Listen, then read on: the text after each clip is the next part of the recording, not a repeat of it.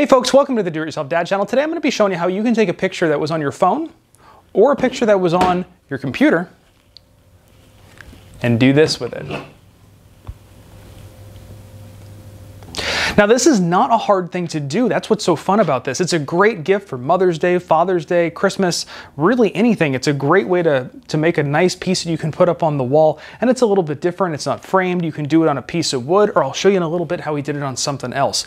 Now, you don't really need anything special for this. You need a picture, you need a piece of wood, and there's a couple other things you're gonna need, but the first thing you'll have to do is get the picture ready. Now what I did was in Photoshop, I went and faded around the edge of the picture to give it that nice faded look onto the piece of wood. Now if you don't have Photoshop, don't worry. I'm gonna show you a way that you can fade that after you put it on the piece of wood really simply. So watch till the end of the video. I'll show you how to do that near the very end. Now, after you do that, you wanna print this out on a laser printer. Now, aside from your image, which you're gonna print on a laser printer, and I've only done it with a laser printer. I don't know if it'll work with an inkjet. You can give it a shot. I've heard that you got to use a laser printer, but you're going to need your piece of wood and you want it smooth. So if you got a lot of grainy texture, you want to hit it with a sander and get this smooth so everything has nice even surface to lay down on.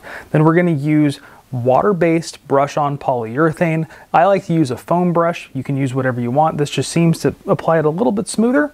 And we're going to go and apply our first coat. Our first coat we're going to put on and just allow it to dry.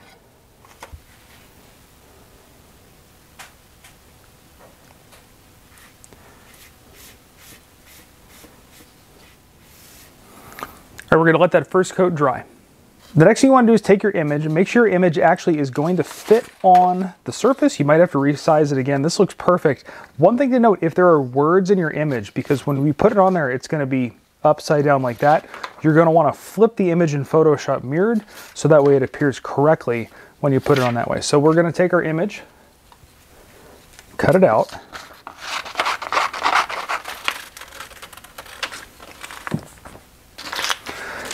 so that should look real good on there. Now you notice what I did in my image is I bumped up the contrast a little bit because it does dull out a little bit when you put it on the wood, and I also faded around the edge so it should have a nice faded in look to it. Now we're gonna take our foam brush again and put a nice, relatively thick coat of the polyurethane on our wood again. And you wanna make sure that the area that you coat is at least as big, if not a little bit bigger, than the piece of paper that you've cut out. I'm gonna put a good amount on there because we want it to really soak some of that ink off the paper. So with our polyurethane on there, we're gonna take our piece of paper, lay it on the wood, and then pat it down. You wanna make sure it's on there all the way, coated all the way around, and no portions are sticking up. This will start drawing the ink out of the paper and into the polyurethane.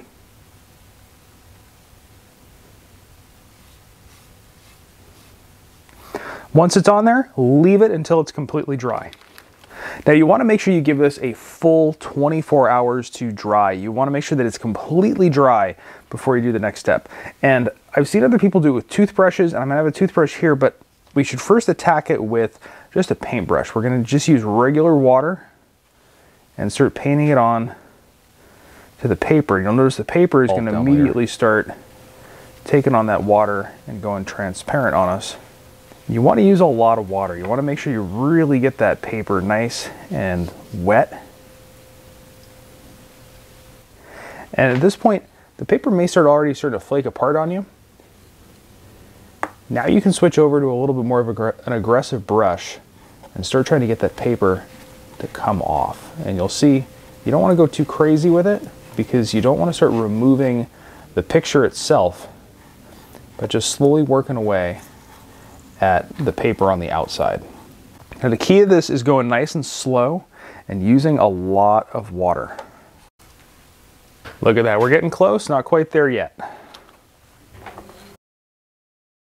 If you go too aggressively during this portion of it, you'll start actually taking the image off the wood, and you don't want that.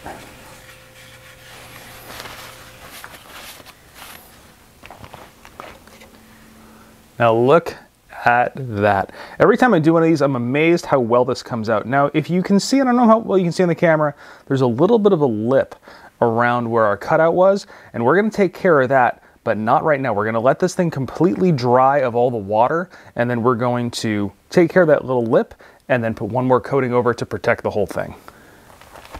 Now, once you've got all of the paper removed and you've allowed it to dry, it'll start to turn a little bit hazy of a white, and that's okay. Don't worry about that. But the one thing you do want to do is if you have this ridge around the edge, you want to blend that in with the wood around it. Now, you can do that with steel wool just by coming in here like this and bringing it down to that same level. Or another technique is you can use a sanding block and very gradually go around that edge and evening up that edge with the level of the wood. It'll basically make that edge disappear.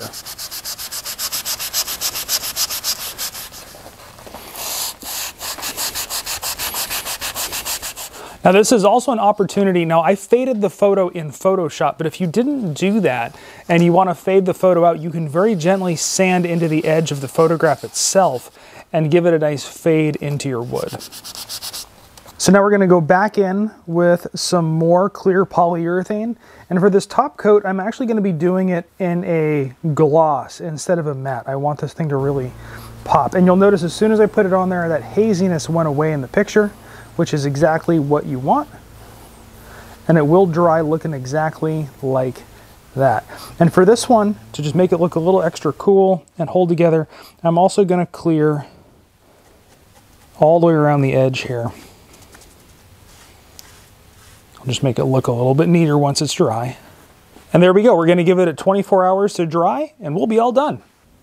So we've got two awesome personalized photographs on wood. These are really great fun gifts. It's one of those kind of neat things that people don't see every day, and it's really... So now we've got two great gifts ready to go out tomorrow. So if you enjoyed this video, and I hope you did, leave me a comment down below. Let me know what kind of stuff you're working on, if you're doing something like this, or if there's something you'd like to see on the channel. I'd love to hear about it. I might just make a video based on your comment. Be sure to hit that subscribe button because every subscribe does help out the channel, and I really do appreciate the support. And of course, thanks a lot for watching.